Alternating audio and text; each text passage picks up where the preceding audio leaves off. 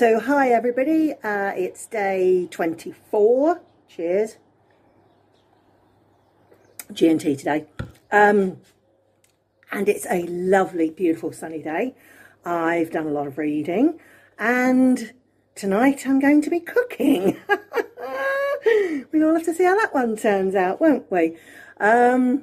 Yes, please don't judge me. I am not trying to teach you all to cook.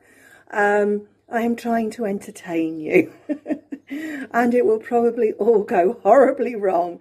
Who knows? If you've enjoyed it, let me know, obviously, once you've seen it. And if you want me to cook anything else, let me know. If you don't want me to ever walk into a kitchen ever again, let me know. And if you want to challenge me, a bit like Annika used to get challenged, if you want to challenge me, then I'll have a go at anything. I am not looking forward to tonight. It's going to be a disaster. See you later. Hi guys, this is just a little short introduction so that you can see the area that I'm going to be cooking in. Not very big, but plenty for me. I don't do that much cooking. This is more cooking than I've probably done in my whole lifetime. I have 2 electric hobs. I don't have an oven underneath. Fairly small prep area. Through in my hall, you go past the fridge freezer, and over there you can see my microwave. It's an English microwave. It came over with me. It's a convection oven, a microwave oven and a grill. So there you go guys, that's what I've got. Okay, hi everyone. So what I've done is I've done a little bit of prep before we start, because obviously you don't need to see me doing all of that. So I've boiled a couple of eggs and I've chopped my potatoes. I've now got a pan on the boil, which is going to take a while to boil my potatoes. I found this poor little bit of courgette sitting in the fridge. So I thought I'm going to throw that in as well. So all I'm doing is quartering that little bit of courgette that I found. Main ingredient of this is an onion. Seriously, I have not had that much to drink. Cheers. The main ingredient of this, thank you to Agnes, I hope I pronounced it correctly this time, is leek. And she did tell me what the name of it was. It's Anglesey something. Obviously the leek. So I'm just slicing the leek. It's a bloomin' big one. And I've probably got far more ingredients than just for me, which is normal. What I normally do is I overcook and then I freeze. And then I have a meal or 2 or 3, as in the case of my spaghetti bolognese, in the freezer that I can defrost for later when I don't feel like cooking. Now, this recipe was sent to me. So all I've got is a little pot here that I'm just putting everything into out of the way. Yeah, as I say, a lot. What was I going to say now? Yes, this recipe, what I'm going to do is I'm going to put a quarter of an onion in as well. Probably don't need it with the leek, but I do like an onion, and this one really does need eating up. So let's see what it's like when I cut it. And all of this is just not quite sure how this is going to go. And obviously I have nothing scripted. I am just burbling on in my usual way. And let's see what happens. I'm certainly not teaching you all to cook, because I'd be the last person to do that. There was a reason, I'm just taking those little bits out of the onion. There was a reason I married a chef.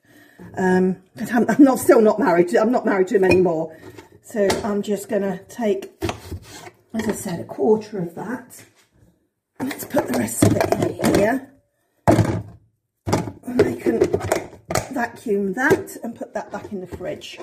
So I'm just going to slice this down and add it to the mix. And I'm also going to put in there, because me being me, I don't just put one little thing in. Yeah, these are vacuum packed containers. Absolutely brilliant. I am going to put a quarter of pepper in there. That's something else again that I've I've chopped. I swear, this is my first G&T, honest. I better move it over there, it's getting warm from the potato water. So all I'm doing is just slicing this up.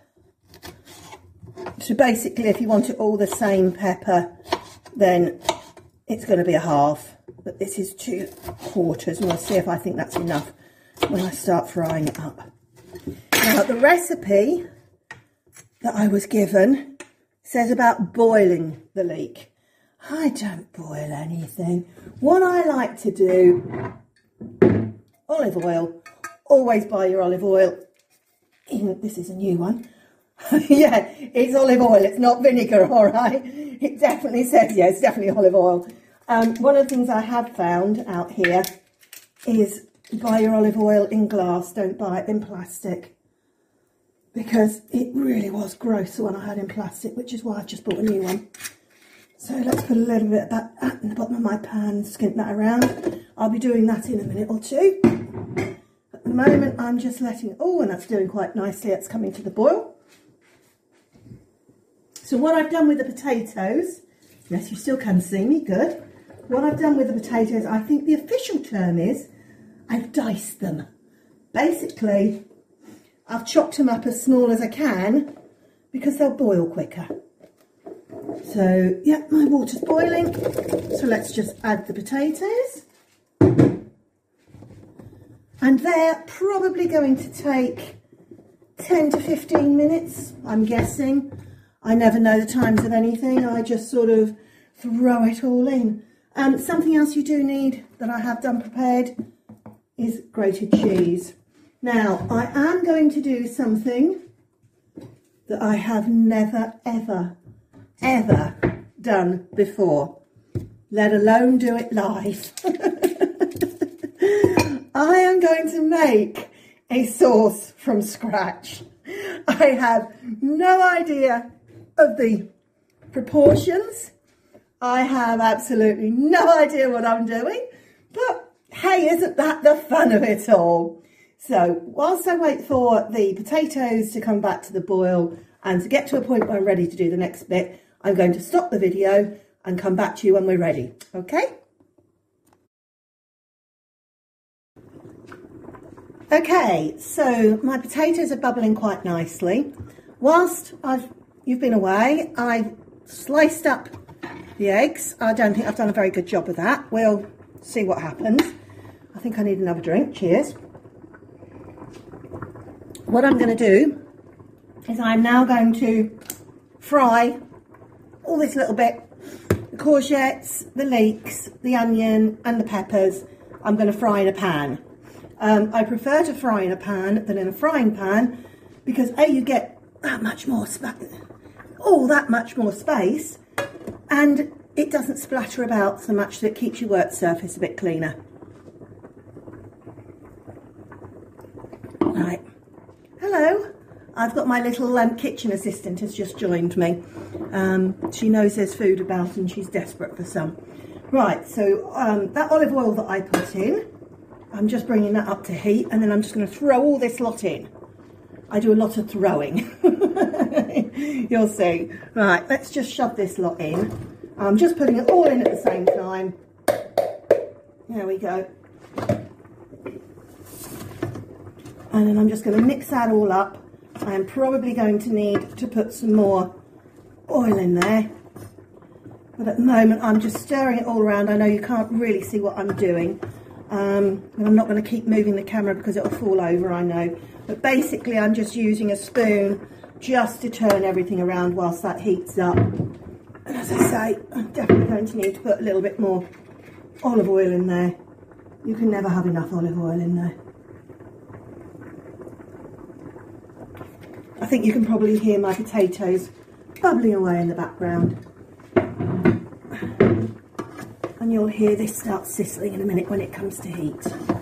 So it looks quite a lot at the moment, I think you can see in there. But I know from experience, not with this recipe, but with other recipes, but these leeks will shrink, and onions do as well. Here we go, that's coming up nicely, that's starting to sizzle.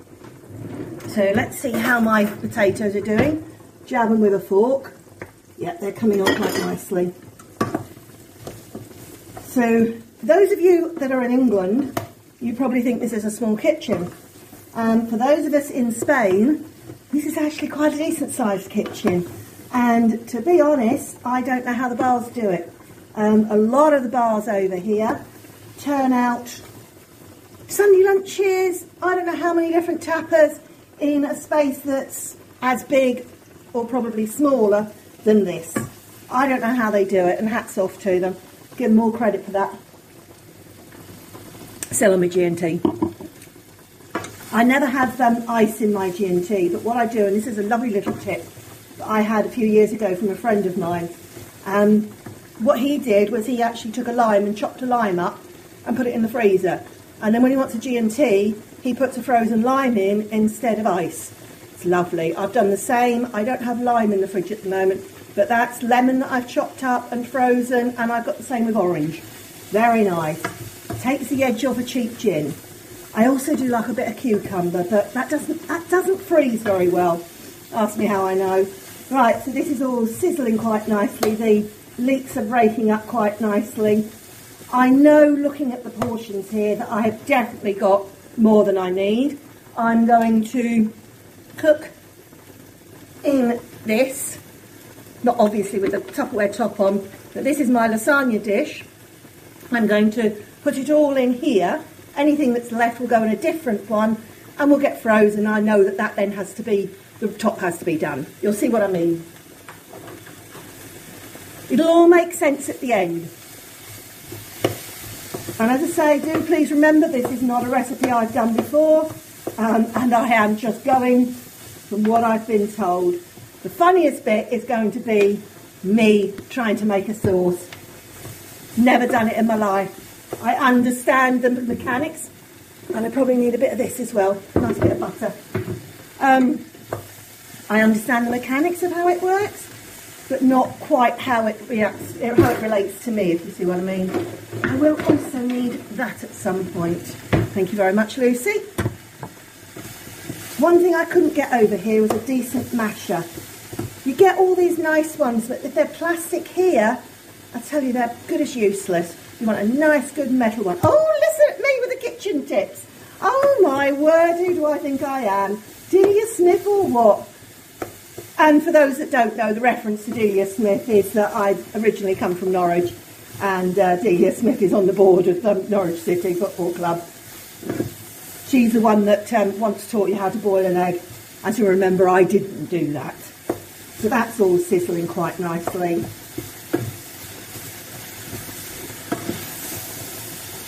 I must say, it's looking rather good and smelling rather good as well. And it's coming on nicely. Now, one thing about... Oh, yes, they're come on nicely. One thing about mashed potato that I particularly like, and I'm going to turn those off because they'll just sit there quite happily for a little while. I do much prefer a gas oven, a gas hob, where you turn it off and the heat goes. With an electric, I mean, it's still bubbling and I've turned it off. You just have to get used to it. Now I was going to... Oh, yes, I know what I've needed. Yeah, I was saying, one of the good things about mashed potato is you can't actually overdo the mash. I quite like a lot of my veg crunchy. That doesn't come to potatoes. As far as I'm concerned, you can never overdo a potato. The softer it is, the better. I'm going to put a wee drop more oil in there. I know you think I'm putting a lot in, but trust me, it's a tiny little dribble coming out. You can't see it. It's not a big pour. It's coming out through a dispenser. A bit like my vinegar Carver vinegar, for those of you that've seen that particular episode. And for those that haven't, you can either look it up on Facebook. 28th of March it'll be on my Facebook page. Or you can look it up on YouTube. I now have a YouTube channel, get me. That's been a lot of fun trying to set that up. Right, we'll just leave that now. let's go for a sauce, shall we? What I'm actually going to do is I'm going to take the potatoes off the back, and I'm going to move, and I've just put that on the drainer, and I've moved my leeks to the back so that I have the front free for my sauce.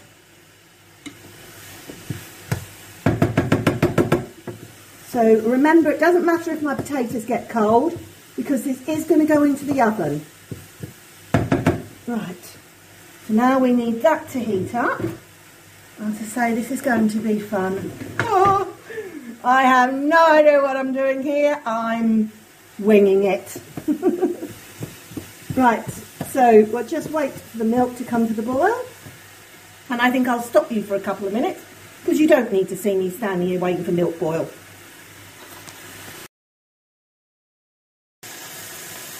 Okay, so my milk is coming to the boil. Whilst I was waiting for that, I'd actually mashed the potatoes. You don't need to see me mash potatoes, do you? So now here comes the fun bit. The milk is coming to the boil, and I'm going to add to the boiling milk some corn flour. I have no idea how much I'm going to add. I'm just going to add it, mix it in, and see what happens. Right, so I've just turned that down a little. And I'm mixing this round. I'm hoping I'm not going to, spill it everywhere, and I'm hoping I'm not going to get too many lumps. But oh my goodness, I'm spilling it everywhere.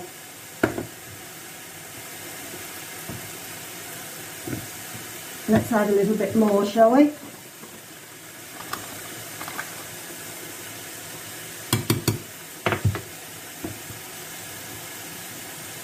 Right, I will probably... I knew this was going to be a disaster. I've already been trying to think of a title for this, and I'm going with Dickerson's Dietary Disasters. Unless, of course, you know better. Right, let's bring that down a bit more. I have no idea if that's thick enough, but I know what will thicken it up. And that's some good old grated cheese. I always have grated cheese prepared in a pot. I'm going to mix that in as well, and we'll see what happens. There's probably somewhere, if I could be bothered to look, a measurement for all of this. But who knows? I never have been one for reading the instruction manual at the best of times. Oh, it smells nice. It actually smells like a cheese sauce. I know I sound surprised, don't I? Right, I do have a lot of lumps in here. I probably should use a whisk, which I don't own. So I shall add that to the list of things I need to purchase.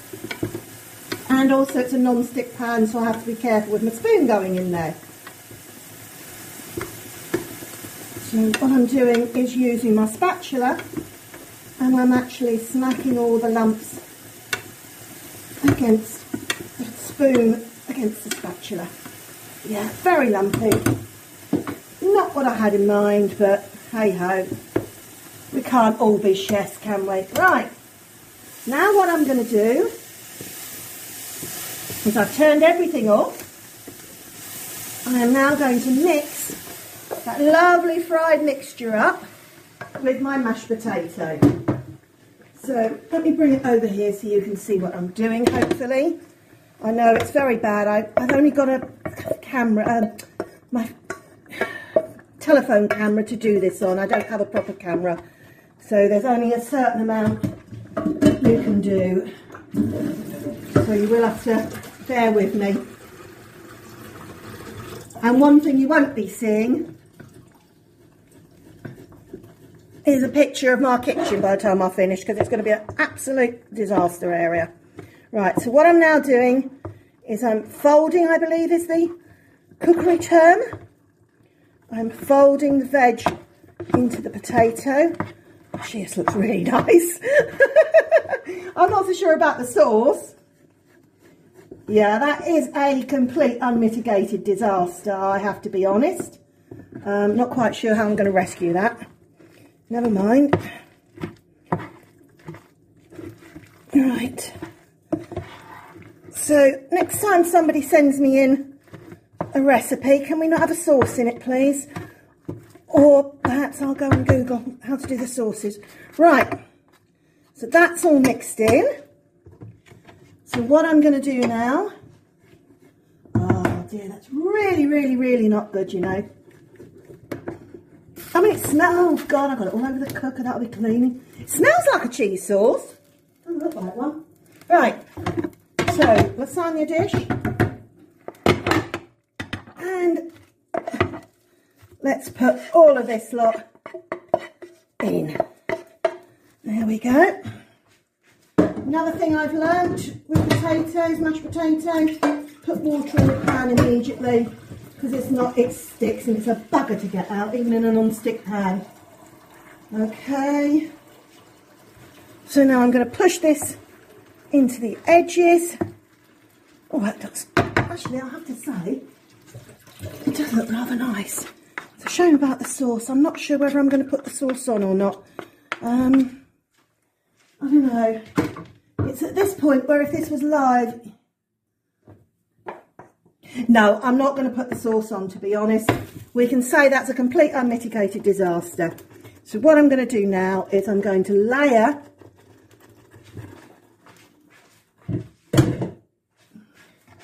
Knew it would be a disaster. That's what you get for doing things live, isn't it? So I'm layering the egg on top, and I'm going to sprinkle some cheese on top of that. And then I'm going to put that in the oven at 180 for a little while until it becomes lovely and brown on top. I do think I will, no I won't, I might mess it up. So I'm going to put that in the oven and I will see you when I come back and tell you what it looks like. Okay, so what I've done, I haven't actually put it in the oven yet. I had to think about the sauce and I've done it cold because this is going in the oven so it can heat up in the oven. I'm hoping. This might turn out to be an even bigger disaster. But what I've done is I've taken the milk, I've mixed the flour in and it's not lumpy, and I've got cheese in there. So I'm now going to put that on top and pray I haven't just ruined my tea. If not, I think I might have something in the fridge that I can, freezer that I can defrost. So I'm now going to put this in 180 until I think it's ready. Okay, so the disaster dish has been in for 20 minutes. It's bubbling. It's, yeah, probably could be better. Not bad for a first attempt, I think, she says. As they say, the proof is in the pudding, isn't it? Hold on.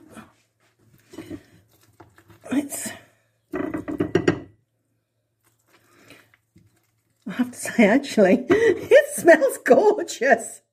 Let's see what that tastes like. Oh, and if any of you are asking, the hob actually came out quite nice. Right, let's see. Well, I quite like the creamy sauce with it. Okay, here we go. Let me duck down.